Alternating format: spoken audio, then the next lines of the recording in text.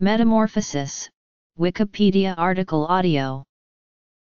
Metamorphosis is a biological process by which an animal physically develops after birth or hatching, involving a conspicuous and relatively abrupt change in the animal's body structure through cell growth and differentiation. Metamorphosis is iodothyronine-induced and an ancestral feature of all chordates. Some insects, fishes, amphibians, mollusks, crustaceans, cnidarians, echinoderms, and tunicates undergo metamorphosis, which is often accompanied by a change of nutrition source or behavior. Animals that go through metamorphosis are called metamorphoses. Animals can be divided into species that undergo complete metamorphosis, incomplete metamorphosis, or no metamorphosis. Etymology. Hormonal control. Insects. Development and terminology. Evolution. Recent research. Amphibians. Frogs and toads. Salamanders. Newts. Caecilians. Fish. Bibliography. Scientific usage of the term is technically precise, and it is not applied to general aspects of cell growth, including rapid growth spurts. To metamorphosis in mammals are imprecise and only colloquial, but historically idealist ideas of transformation and monadology, as in Goethe's Metamorphosis of Plants, have influenced the development of ideas of evolution. The word metamorphosis derives from Greek mu epsilon tau alpha mu rho phi omega sigma iota, transformation, transforming, from mu epsilon tau alpha dash, change, and mu omicron rho phi, form. Metamorphosis is iodothyronine-induced and an ancestral feature of all chordates.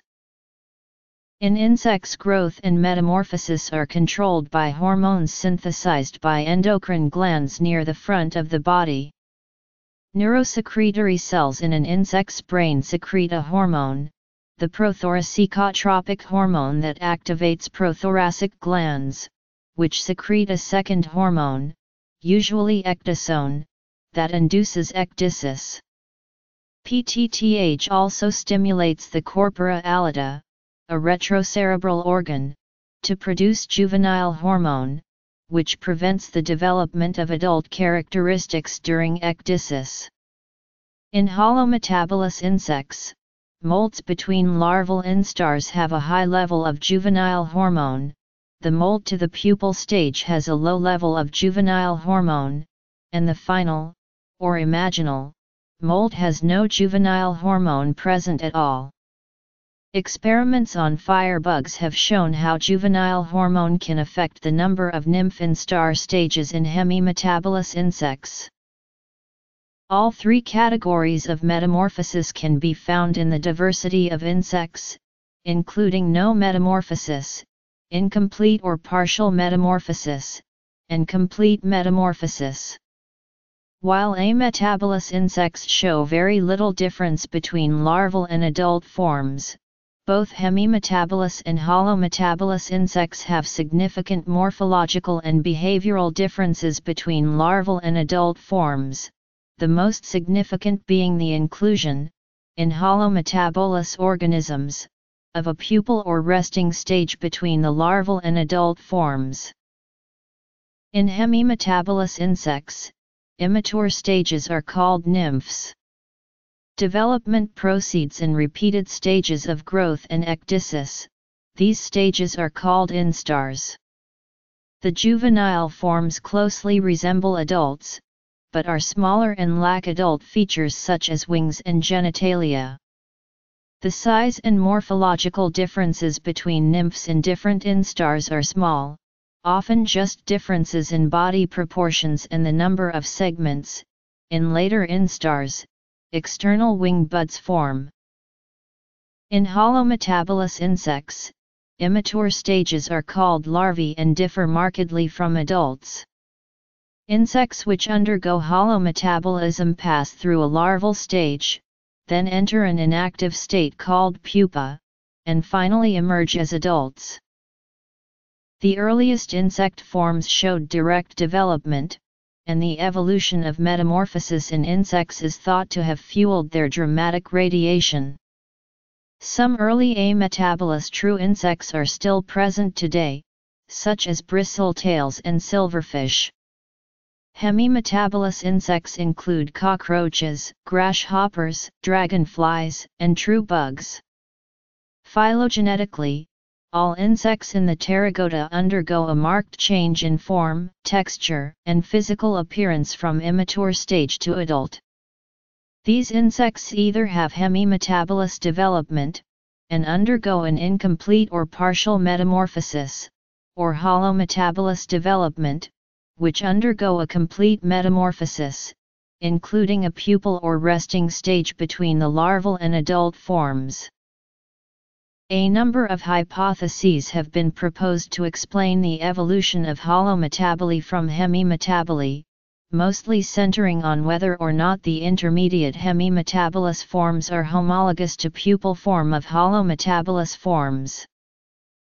More recently, scientific attention has turned to characterizing the mechanistic basis of metamorphosis in terms of its hormonal control, by characterizing spatial and temporal patterns of hormone expression relative to metamorphosis in a wide range of insects.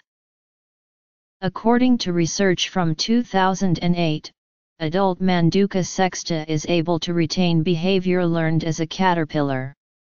Another caterpillar, the ornate moth caterpillar, is able to carry toxins that it acquires from its diet through metamorphosis and into adulthood, where the toxins still serve for protection against predators.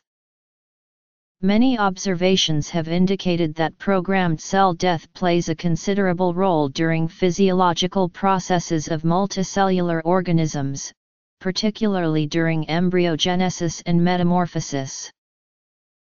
Larva. Pupa. Pupa ready to hatch. Adult. In typical amphibian development, eggs are laid in water and larvae are adapted to an aquatic lifestyle. Frogs, toads, and newts all hatch from the eggs as larvae with external gills, but it will take some time for the amphibians to interact outside with pulmonary respiration.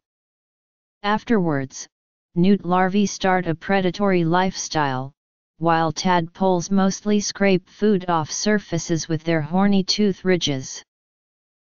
Metamorphosis in amphibians is regulated by thyroxine concentration in the blood, which stimulates metamorphosis, and prolactin, which counteracts its effect. Specific events are dependent on threshold values for different tissues. Because most embryonic development is outside the parental body, development is subject to many adaptations due to specific ecological circumstances. For this reason, tadpoles can have horny ridges for teeth, whiskers, and fins. They also make use of the lateral line organ. After metamorphosis, these organs become redundant and will be resorbed by controlled cell death, called apoptosis. The amount of adaptation to specific ecological circumstances is remarkable, with many discoveries still being made. With frogs and toads, the external gills of the newly hatched tadpole are covered with a gill sac after a few days, and lungs are quickly formed. Front legs are formed under the gill sac, and hind legs are visible a few days later. Following that, there is usually a longer stage during which the tadpole lives off a vegetarian diet. Tadpoles use a relatively long, spiral-shaped gut to digest that diet. Rapid changes in the body can then be observed as the lifestyle of the frog changes completely. The spiral-shaped mouth with horny tooth ridges is resorbed together with the spiral gut. The animal develops a big jaw, and its gills disappear along with its gill sac. Eyes and legs grow quickly, a tongue is formed, and all this is accompanied by associated changes in the neural networks. All this can happen in about a day, so it is truly a metamorphosis. It is not until a few days later that the tail is reabsorbed, due to the higher thyroxine concentrations required for tail resorption. The salamander development is highly diverse. Some species go through a dramatic reorganization when transitioning from aquatic larvae to terrestrial adults, while others, such as the axolotl, display pedomorphosis and never develop into terrestrial adults. Within the genus Ambystoma, species have evolved to be pedomorphic several times, and pedomorphosis and complete development which can both occur in some species. In newts, there is no true metamorphosis because newt larvae already feed as predators and continue doing so as adults. Newt's gills are never covered by a gill sac and will be resorbed only just before the animal leaves the water. Just as in tadpoles, their lungs are functional early, but newts use them less frequently than tadpoles. Newts often have an aquatic phase in spring and summer, and a land phase in winter. For adaptation to a water phase, prolactin is the required hormone, and for adaptation to the land phase, thyroxine. External gills do not return in subsequent aquatic phases because these are completely absorbed upon leaving the water for the first time. Basal caecilians such as ichthyophyes go through a metamorphosis in which aquatic larvae transition into fossorial adults, which involves a loss of the lateral line. More recently diverged caecilians do not undergo an ontogenetic niche shift of this sort and are in general fossorial throughout their lives. Thus, most caecilians do not undergo an anurin-like metamorphosis. Some fish, both bony fish and jawless fish, undergo metamorphosis. Fish metamorphosis is typically under strong control by the thyroid hormone. Examples among the non-bony fish include the lamprey. Among the bony fish, mechanisms are varied. The salmon is diadromous, meaning that it changes from a freshwater to a saltwater lifestyle. Many species of flatfish begin their life bilaterally symmetrical, with an eye on either side of the body, but one eye moves to join the other side of the fish, which becomes the upper side in the adult form.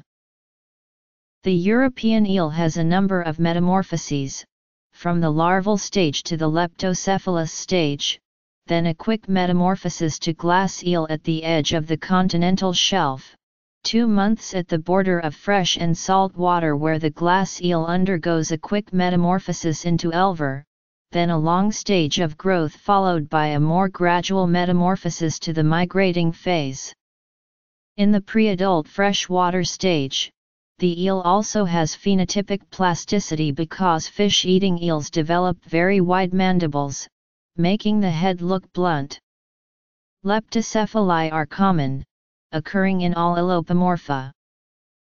Most other bony fish undergo metamorphosis from embryo to larva and then to the juvenile stage during absorption of the yolk sac, because after that phase the individual needs to be able to feed for itself.